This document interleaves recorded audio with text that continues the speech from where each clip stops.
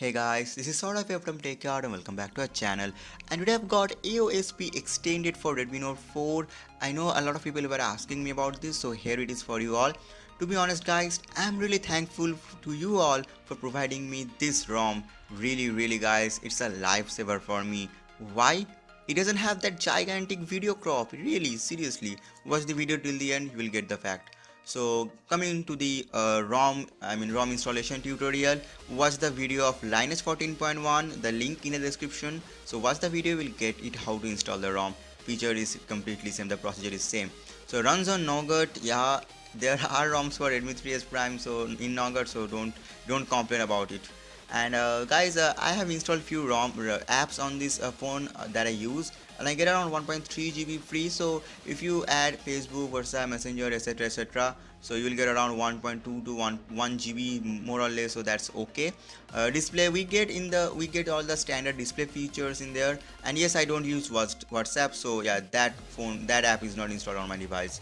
Yes, I don't use WhatsApp. I know it might be a kind of hard to digest, but it is true, I don't use WhatsApp. Anyways, coming to the extensions, this is where all the customizations are actually, they are here. So starting with the navigation bar, you get a pixel kind of navigation bar, which I love, but given the fact that the hardware navigation keys are backlit, it doesn't look great in my opinion. There are some general tweaks, blurs, etc. So yeah, overall a pretty good option of customization. You get a plethora of customizations, and I really love the fact. I'm not going in depth, but if you want me to go in depth, let me know via the comment section below. I will do that for you all. So guys, here is the running services. You get direct access to that by sliding down the app drawer, sliding down, and then you get the option. So yeah, that's a good thing. There are notifications up in there, and there we get all the other tiles that you can easily add, you can remove. We get the maximum number of 9 tiles on the first boot, and then you can do stuff with that. And coming to VoLTE calling, yeah, VoLTE calling does work, and I will show you that also.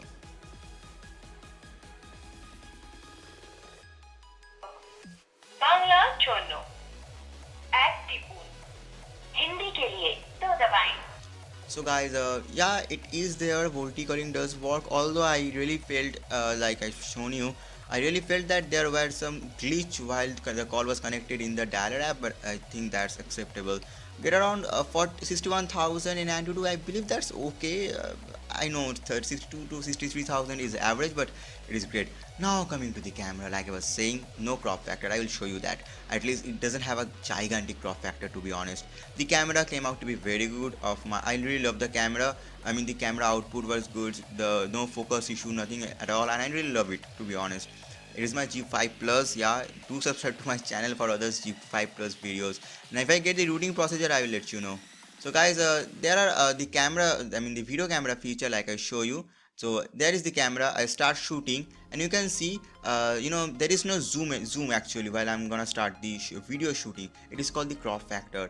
In other ROMs that I have used past, if you check my channel quite, you will know that in any Redmi Note 4 ROM, I have always complained about the gigantic video crop factor. I really hate the fact, and that thing is not in here, which I really love. Anyways guys, if you really love our videos, why don't you just subscribe to our channel, share this video with your friends. It will really help us to grow even more and more. And to be honest, the video quality came out very good. And guys, the ROM is preloaded, so don't worry. And guys, there are not a lot of bloatware, so yeah, that's a pretty good thing. Well, one more thing I'd love to show you is that in the past few ROMs there was some issue with the orientation sensor. It was like if I just somehow just tilt the phone a bit, it moves from portrait mode to landscape mode while playing the video, and that bug, the oversensitive of the orientation sensor or rotation sensor, that bug has been fixed in this ROM. I was using this ROM, and I had to completely go to the landscape mode to get the landscape mode in the video. I really love the fact in the previous ROM, if I just tilt the phone a little bit, it went to the landscape mode, and I really didn't love the fact. So that problem is fixed in this ROM. Yes, go for this ROM guys. This ROM is a bliss. Thanks my subscribers who have ever told me about downloading this ROM and installing it. So guys, like and share is your duty. If you don't like it, vote it down. Subscribe to our channel for other videos like that. Other videos are also in the description. Make sure to check that as well. Stay awesome, stay subscribed.